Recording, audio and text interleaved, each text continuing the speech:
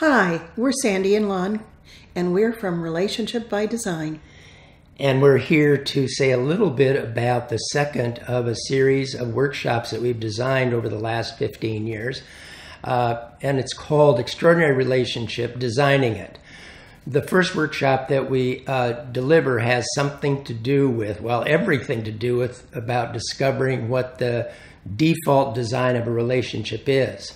And once you're aware of that and you have your hands around that, so to speak, you have the power to begin to design something, to design your relationship rather than trying to fix it or change an old relationship. It's like you have a new opportunity, almost like starting from scratch. Mm-hmm. So in designing it, we look at what are the basic fundamental design features of something that's extraordinary, of a relationship that's extraordinary.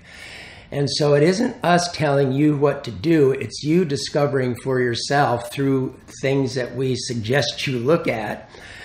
You discover for yourself in terms of, this is what will actually make our relationship extraordinary. Not just a little bit better than, or a little bit easier, or a little bit calmer, or a little bit, I don't know, more exciting or something like that, but actually fulfilling and satisfying.